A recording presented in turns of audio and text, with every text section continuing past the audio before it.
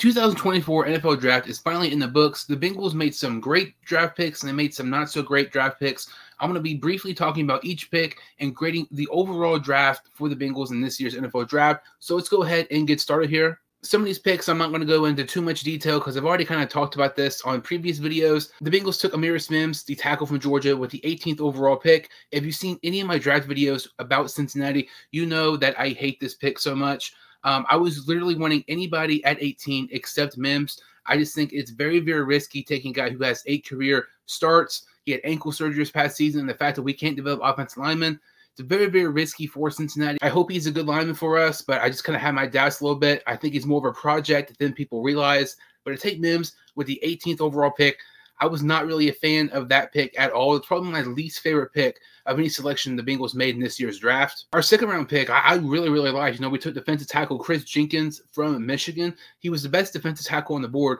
And around this, time of the draft, tackles are really starting to fall. Tavondre Sweat, the defensive tackle from Texas, was already gone. And he was the guy who was projected, in the third. So the Bengals went ahead and took a defensive tackle because realistically, when it comes to their 80th pick, their next selection, guys like Michael Hall Jr., guys like Chris Jenkins would have probably been gone. It's safe and it's better to go ahead and get your guy in Jenkins. And BJ Hill only has 1 year left on his contract. We very well could see, Jenkins take over the spot that BJ Hill has right now and maybe the starter next year for Cincinnati. But this is a very, very solid pickup here by the Bengals. Their third round selection, I like this quite a bit here. They take Alabama wide receiver Jermaine Burton with the 80th pick overall. Burton was the guy when I was doing Bengals, mock drafts. There were several different times I had Cincinnati take Burton.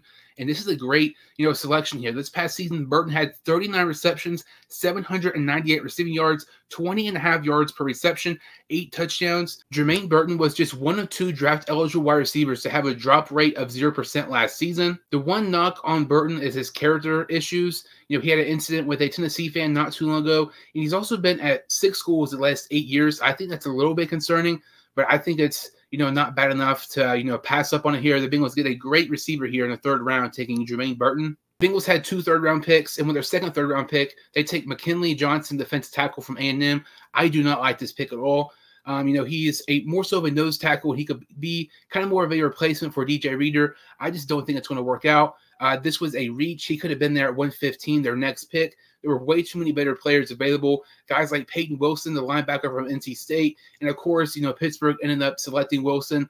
But I did not like this pick. I thought this was a major reach. McKinley Johnson was my second least favorite pick, right behind Amarius Mims. With the 115th pick, they took Iowa tight end Eric All. Now, this has a potential to be very, very good for Cincinnati, and also has potential to be not so great. Eric All, if it wasn't for injuries, he would have been drafted easily on day 2. This past season for Iowa, he had 21 receptions, 299 receiving yards, and 3 touchdowns. Injuries are a major concern for Eric All. He tore his ACL back in October, and he also had back surgery during the 2022 season. So if he's able to stay healthy, I think this is a great selection by Cincinnati. Just don't know if he's going to be able to stay healthy or not. Taking All here is a little bit of a risk, but I think it definitely has a chance to pay off for the Bengals. Their 5th round pick, I like this pick quite a bit. They take TCU cornerback Josh Newton. Josh Newton was one of the most experienced cornerbacks in this year's draft. He has a whopping over 4,000 career snaps in his collegiate career. Newton had 413 coverage snaps last season and allowed just 1 touchdown. And according to Pro Football Focus, he had an 87.7 grade since 2022, and that is first among Big 12 corners. Josh Newton was a guy I kind of forgot about, on day 3 of the draft, but I think it's a very solid pickup here for Cincinnati. He was one of the better corners here available, and, the Bengals did not take a corner up until the 5th round, and they get one of the best ones. I think it's a pretty solid pickup here by Cincinnati. So the Bengals had 2 6th-round picks and 2 7th-round picks.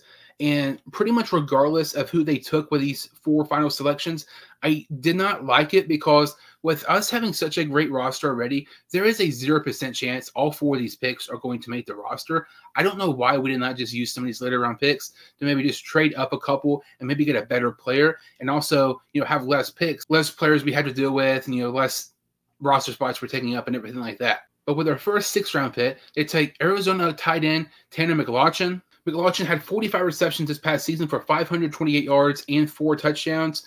This is a solid pickup here, but I just don't really understand going to tight end. There were several better players available, in my opinion, and there were players who were better, and they also were more team needs. I don't hate this pick, but I don't also love it by Cincinnati. I'd say it's about an average pick for the Bengals. And with their second 6th-round pick, they took Cedric Johnson, the edge rusher from Ole Miss. Johnson, the 6'4", 240-pound edge rusher for the Rebels, had 6.5 tackles for loss this past season and 5.5 sacks. This is another pick. I don't hate it. I don't love it.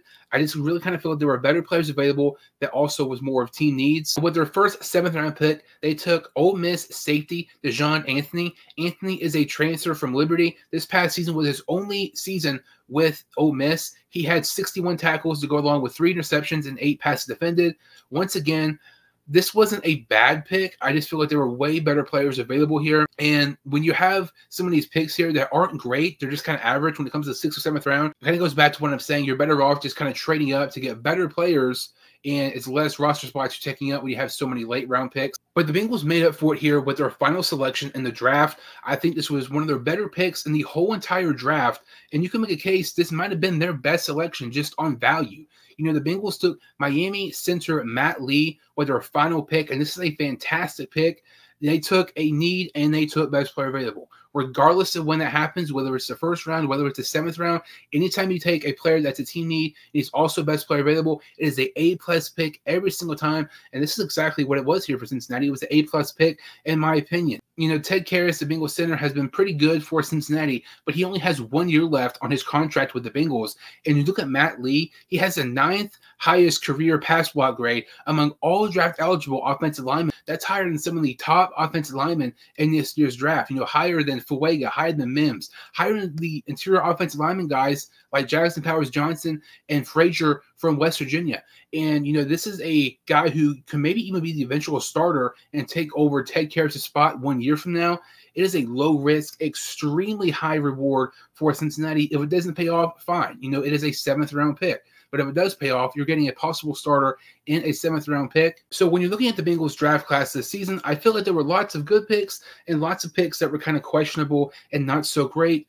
Obviously, the not so great picks, in my opinion, are Mims, McKinley Johnson, pretty much all of these 6th and 7th round picks, aside from Matt Lee. I really like the Chris Jenkins, Jermaine Burton, Eric All, Newton, and Matt Lee picks. So kind of half and half. Half the picks I liked quite a bit, half the picks not so much.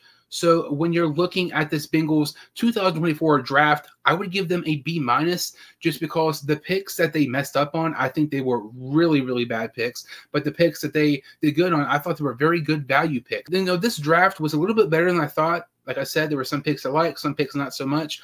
But overall, I'm kind of content with the Bengals 2024 draft. Comment your thoughts on the Bengals draft. Comment your favorite picks in the draft, and comment your least favorite picks in the draft. But that about does it for this video. If you're new to my channel, or if you've seen my videos before, make sure to like this video and hit the subscribe button. I would really, really appreciate it. Thank you all so much for watching, and I will see you all next time on the Sports 2 Hines Show.